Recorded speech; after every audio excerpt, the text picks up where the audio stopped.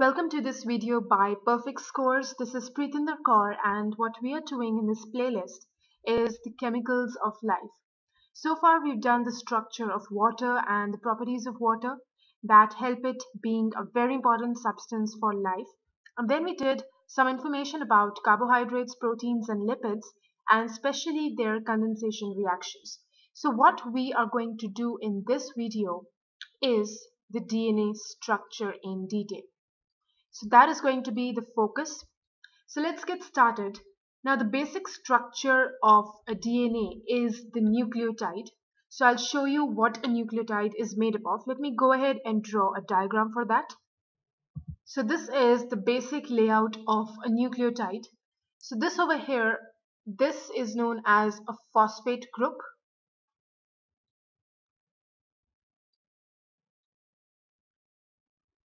And this ring that you can see, this is the sugar. So we call it a 5C sugar because it has 5 carbon atoms. First, second, third, fourth, and fifth one is here outside the ring. So this is a 5C sugar. And in case of DNA, it is deoxyribose. And this over here is the nitrogenous base.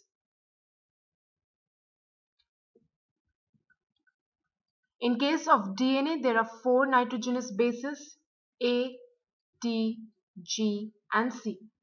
Now we are going to state the names of these 4 bases and also learn about their structure. So A stands for adenine, T stands for thymine, G stands for guanine, and C stands for cytosine. So these are the 4 important bases, and now let's go ahead and do the structures of these 4 bases so that you can understand the differences between them. So let me go ahead and draw the structure. So this over here in the yellow color is a structure of adenine. The second base that you can see in blue color is guanine. So as you can see, adenine and guanine, both of them are known as double ring bases. And another word that we use for both of them is purines. So adenine and guanine are purines, double ring bases. The base that you can see in green color, this is thymine. And this base that you can see in the purple color, this is cytosine. Now thymine and cytosine are both single ring bases because they've got just one ring. And there is a name that we give to these ones, that is pyrimidines. So out of the 4 bases, 2 are purines and 2 are pyrimidines. Now let's see how the DNA nucleotides, they are linked together by covalent bonds into a single strand. Now this is a structure of how DNA nucleotides are linked together. So why I've put 5 is because the 5th carbon is over here at this place. I hope you remember we talked about the carbons 1, 2, 3, 4 and 5.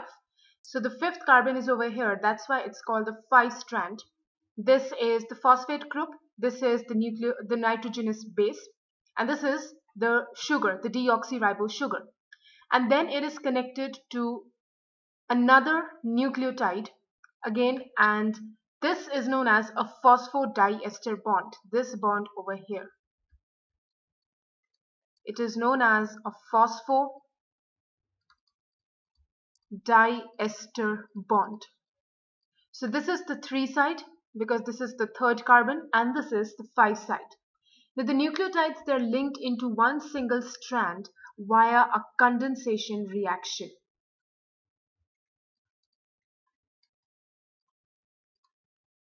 The phosphate group, which is attached to the 5th carbon of the sugar, it joins with a hydroxyl group, that is OH, which is attached to the 3rd carbon of the sugar.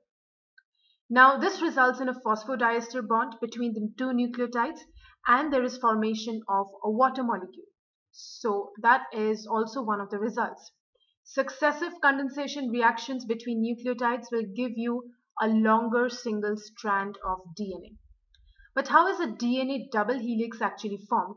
So two polynucleotide chains of DNA, they are held together. So two chains of DNA, they are held together by hydrogen bonds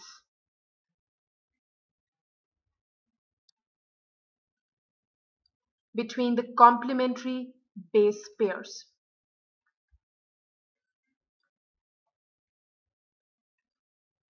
Now the complementary base pairs, what are these base pairs? Remember in DNA, adenine always pairs with thymine via two hydrogen bonds,